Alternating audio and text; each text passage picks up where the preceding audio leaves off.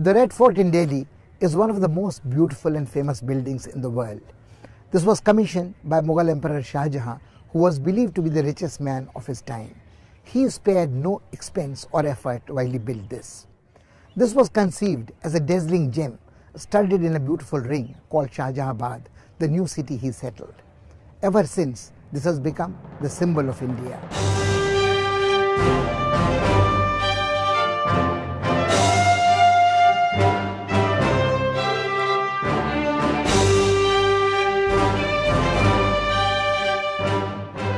Famous as Qila-e-Mubarak, the Red Fort was a small, dazzling city within a city, replete with beautiful mosques, palaces and pavilions.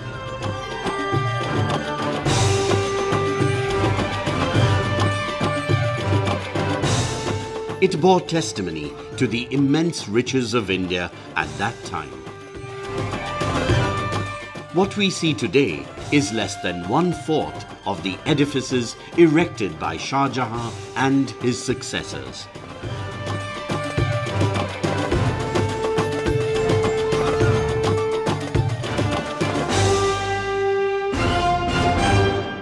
Shah Jahanabad was effectively Shah Jahan's great new city. It was bringing the Mughal Empire back to Delhi and creating not just a fort but a city within a city and beyond. And it is evidence of a grand urban design of the Mughals in India. Its morphology is so clear of dream of an emperor to build a new city. And this, of course, was true historically of Delhi. Every emperor built a new city, but Shah Jahan is perhaps the best survivor. During the reign of Emperor Shah Jahan, the Red Fort was akin to the jewel in the crown of the imperial capital. Shah Jahan's successor, Aurangzeb, spent most of his life in the Deccan. He didn't attach any significance to the Red Fort. Mughal princes who followed him on the throne proved to be weaklings. Neither Shah Alam nor Farrukhsiyar had the resources or the will to maintain the glory of the Red Fort. The difference between the Red Fort and the earlier Mughal forts, whether you look at Agra, whether you look at Lahore, whether you look at Allahabad, was that these earlier forts were built up over time. So they were amalgamations of acts of patronage of different rulers. The Red Fort is the only one that was built, conceived as an entity at one time and together with a city, with an entirely new city, which is an enormous feat.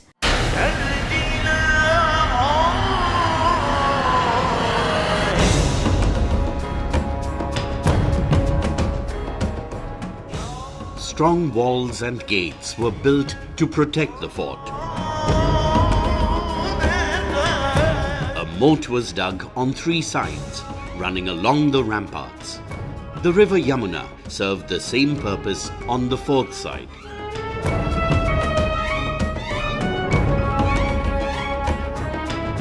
Even military fortifications appear to add a cosmetic charm to the citadel. The influence of the Agra fort is discernible everywhere.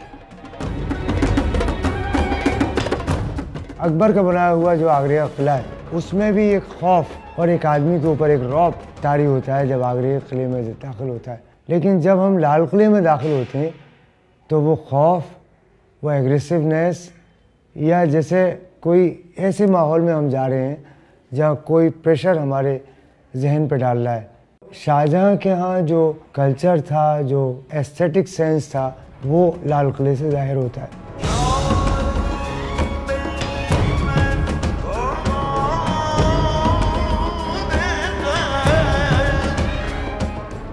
To the south is the Delhi Gate,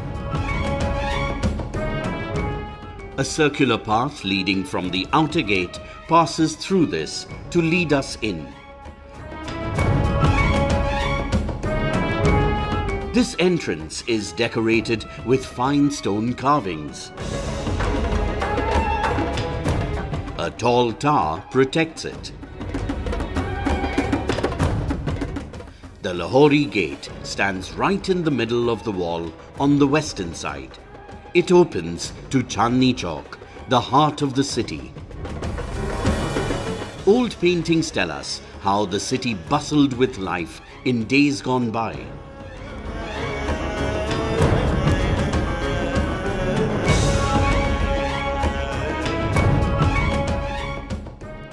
When Aurangzeb usurped the throne from his father, he erected a small tower in front of this gate to fortify it further.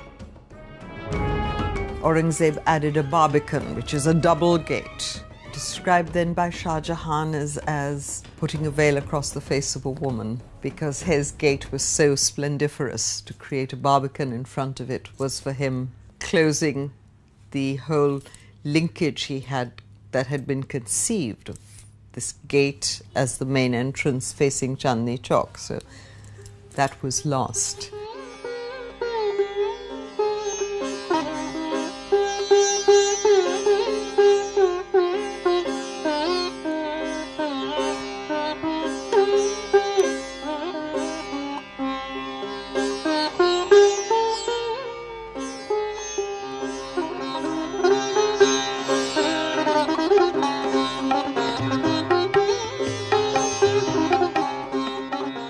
The Diwani arm is a pillared pavilion open on three sides where the Mughal emperors gave audience to their subjects.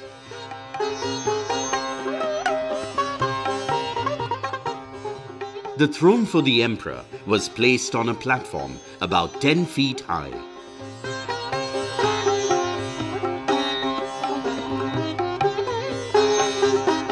The inlay work above the throne suggests clearly that European artists were also involved.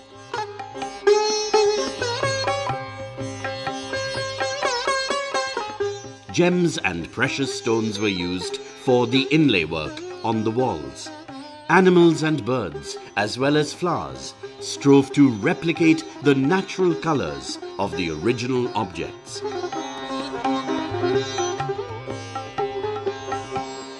These paintings revive memories of happier times.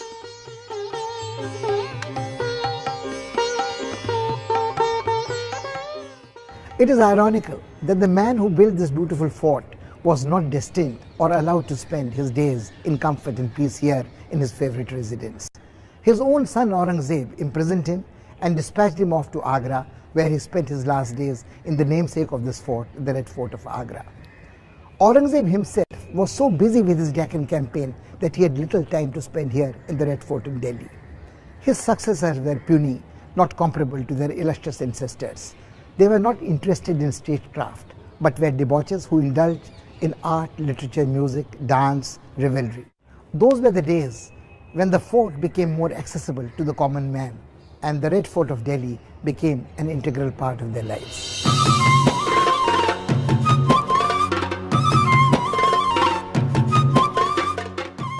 The Diwan-e Khas is the place where the sovereigns met their ministers and nobles.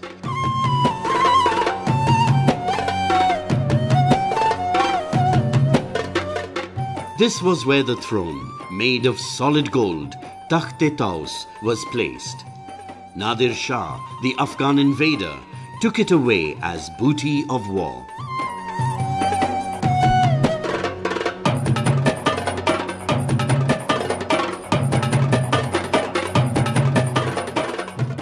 Old paintings testify that the walls were gilded in gold and precious stones were used for the decorative inlay work.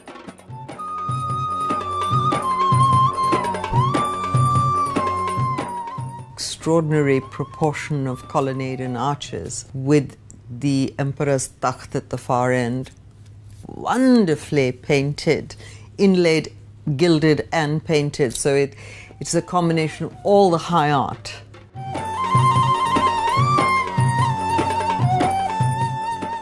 The dazzling beauty of the Diwan-e Khas is mentioned in travelogues of many foreign visitors.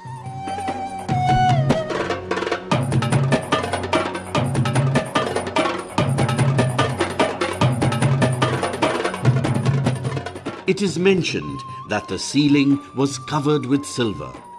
When spendthrift princes had squandered away the treasury, they were constrained to dismantle it to sell the silver.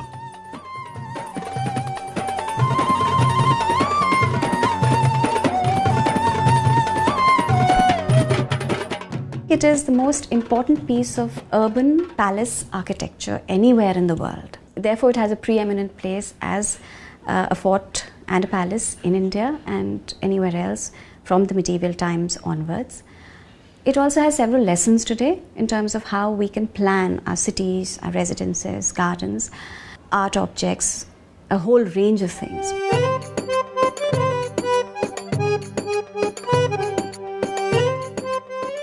The Khas Mahal is a very beautiful building.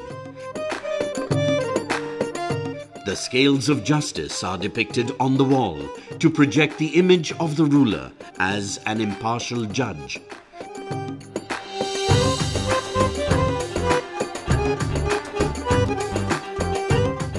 An impressive exhibition of inlay work is on display here. They drew in craftsmen from all over India, so you get this Indian craftsman in an Islamic building, and it's a mesh of Persian, Indian, Kashmiri, Rajasthani, Gujarati art all coming together to create Mughal art. And that effectively, I think, was its greatness, is it was the fusion of their recognition of great art from all over. It came together so faultlessly.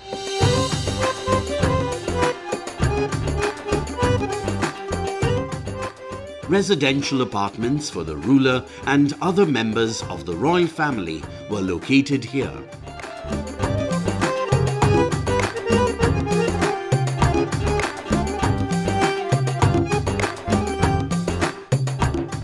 Delicately carved stone screens served as curtains.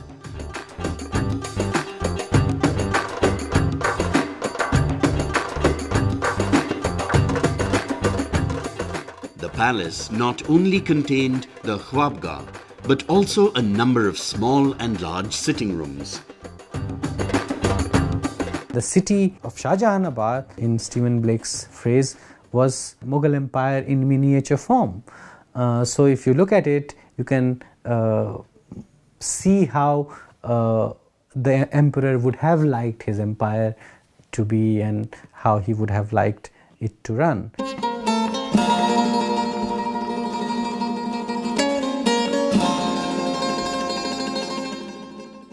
Ruling over the empire can be quite tiresome. Provision was made for recreation and entertainment.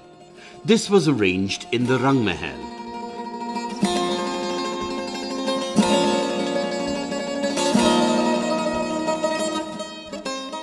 The Nahr-e-Bahisht, running right through the middle, kept the residential apartments naturally cool.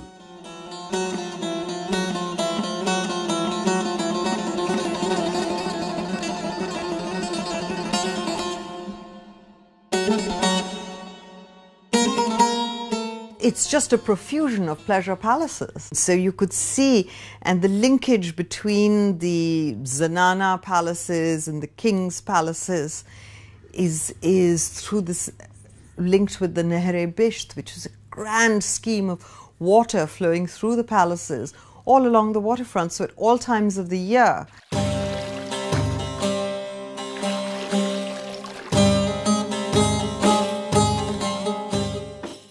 The water supply in the fort was efficiently managed through the Nahr-e-Bahisht.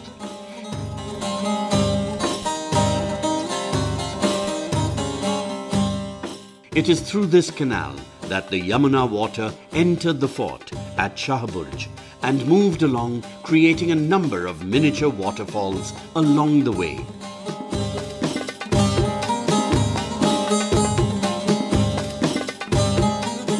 The stream not only cooled the buildings, but also added to the aesthetics of the overall ambience. Here on the walls of Diwan-e-Khas, some very poignant lines are inscribed. In Persian, it is written, Agar Firdaus bar ruye, Zami asto, hami ast, hami ast, hami ast. If there be paradise on earth, it is here, it is here, it is here. It is tragic that this red fort has enjoyed the pleasures of paradise and also suffered the furies and pains of hell. This is the place where Mughal emperors reigned in pomp and glory, and this is where, in defeat, the fort was ravaged.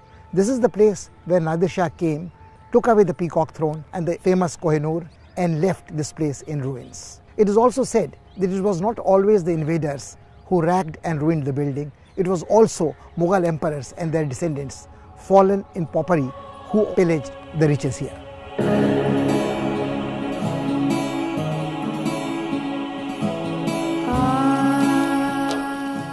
Like his ancestors from Central Asia, Shah Jahan was very fond of water. The hammams in the Mughal palaces served not merely as bathrooms. They provided space for the royal family to play with water.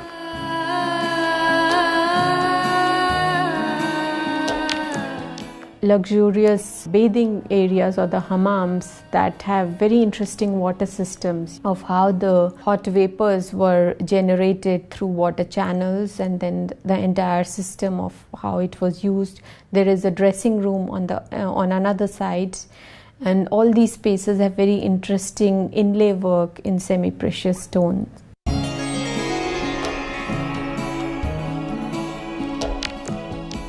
The hammam has large hall-like rooms and stone tubs and platforms.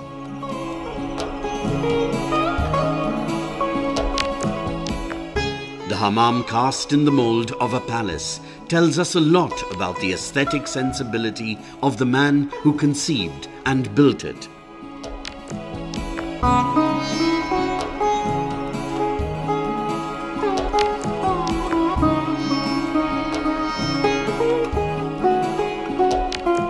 What the Red Fort exemplifies is this courtyard typology, where internal space and external space are very well meshed, they're very well integrated. So in a sense, you can't even say that, this is where my outside space is ending and this is where my internal space is beginning.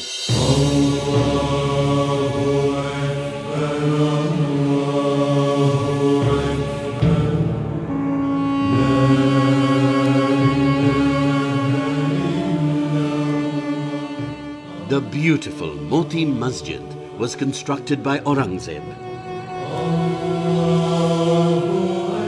The interesting thing is that Aurangzeb, who didn't agree with almost all that his father did, has used white marble so beloved of his father in this building.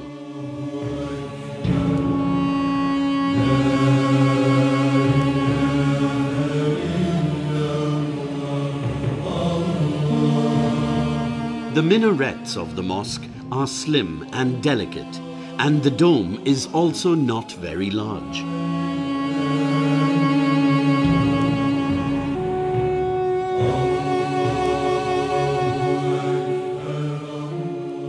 Not all the buildings that we see in the Red Fort today were built by the Mughals.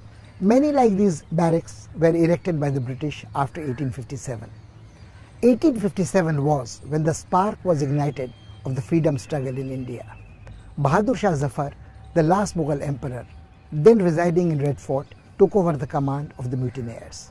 For this he was punished by the British when they restored order. He was banished to Burma. And Zafar penned the poignant lines, "Kitna hai badnasib Zafar dafn ke liye, doga zameen bhi na mili kuए यार में." He was indeed denied a small stretch of land in his motherland for his burial and had to rest in far-off foreign country. Red Fort ever since became a powerful source of inspiration for all the freedom fighters.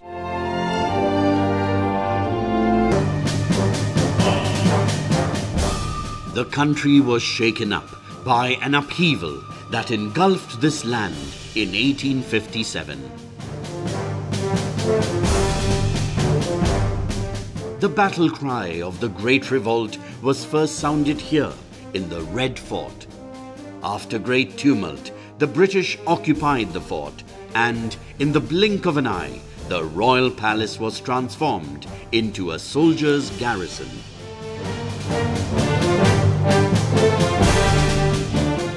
When the British made the shift from being glorified traders to empire builders, that they occupied the Red Fort in Delhi, it was a statement of power. They were the next emperors. And that caused a lot of destruction. They destroyed the Charbags, they destroyed much of the fort. Perhaps one is most offended at the Delhi fort, where buildings of such beauty and gardens of such perfection were so destroyed. The British didn't care in the least how the fort was being damaged by their occupation. Ugly structures were raised to house the large number of soldiers.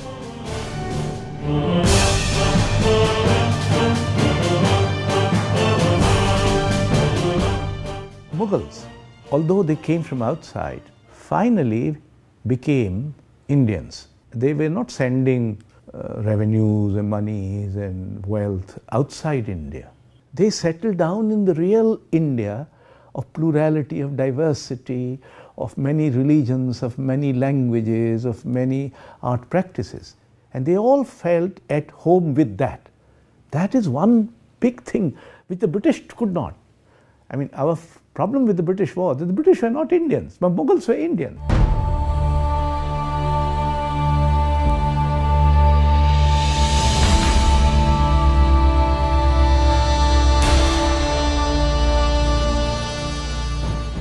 This painting depicts the enchanting visage of the Red Fort that once held the visitors spellbound when it was built.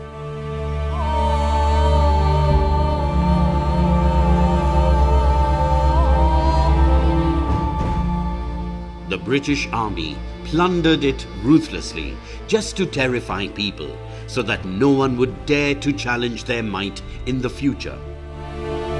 There was widespread looting. First, it was just as, by bands of soldiers, and then later it was as an organized activity where the crown actually listed the movable assets of the fort, which included the gilded copper domes of the Musamman Burj, the Moti Masjid, the precious stones that were inlaid in the Diwan-e-Khas, in the Khas Mahal, in the Diwan-e-Am, in the Emperor's throne. So all those were taken out and were, as a part of an organized activity. But the order for the destruction of the parts, the structures of the fort, that was actually implemented in 1860. So it took 3 years, which means that it was a premeditated act. It was not something that was just happened.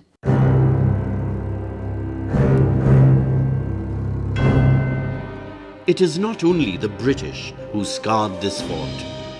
Encroachment, illegal occupation, disfigurement and damage have continued after independence.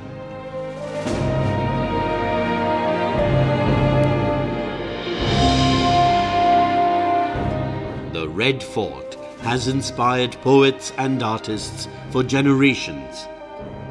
Memories of Ghalib, Zauq and Bahadur Shah Zafar are entwined with it. This isn't a landmark, but it is an embodiment of independent India's identity. It is our duty to preserve this priceless heritage for future generations.